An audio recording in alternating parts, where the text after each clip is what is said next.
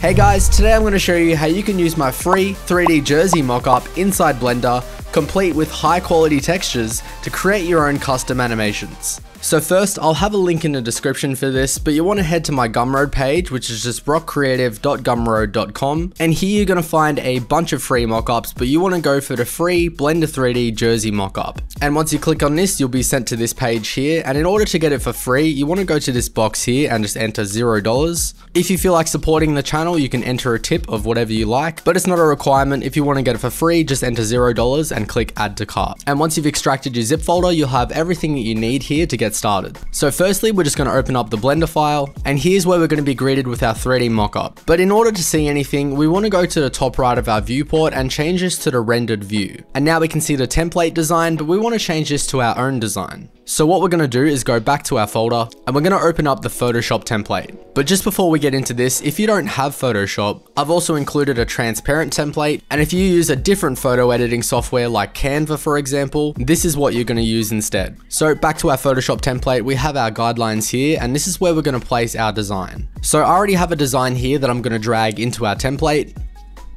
And to make sure that my design is confined to the template, we want to drag our design into this folder here where it says your designs in here, which essentially means that anything that is placed within this folder is confined to the template itself. So once we have our design placed exactly where we want it, we can turn off these guidelines as we no longer need them. And if you want to change the background color of this jersey, you can click on the background color and then change it to any color that you like, but we're just going to keep this as black. And once we're happy with everything, we can go up to File and then save the project as it is, or we can export out as an image file. So I'm just going to export this out as a PNG, and we can call this Brock Creative Design, and then hit save.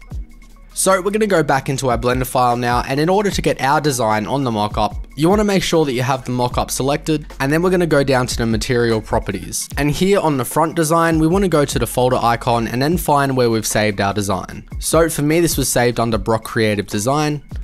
So we're going to open the image, and now it's going to be placed onto our mockup. But if you get into this mockup file and you find that the shirt is pink or purple, this essentially means that Blender can't locate your design file. So you're going to follow the same process by clicking on the folder icon and then selecting your design. And now that we have everything working how we want it, we can actually customize this even further. So there's different labels here. For example, if we click on this and then go to base color, we can actually change the color of the collar, and we can do the same for the sleeve color.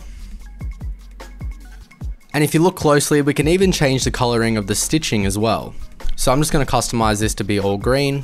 And once we're happy with our design, we can go into the output properties, and where it says choose your save location here, you just click on this folder icon and then choose where you want to save your render. Now this automatically renders out as an image sequence, but you can change this to a movie file if you want to. This mockup has a 360 animation already for you, so that you can see the different sides of your design. And once we're happy with this, we go to render and click render animation.